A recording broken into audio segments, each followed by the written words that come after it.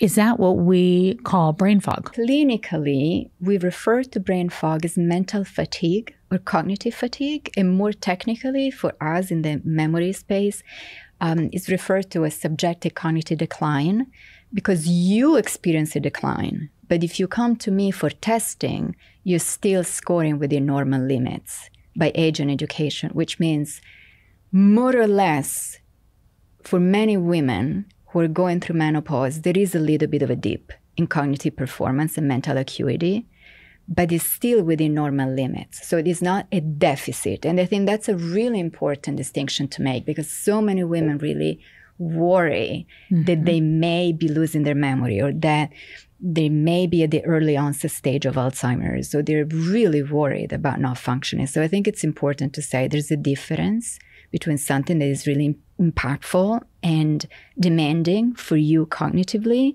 but there's a huge difference with the dementia diagnosis. So this is not a deficit, it's not impairment, it's a subjectively reported decline.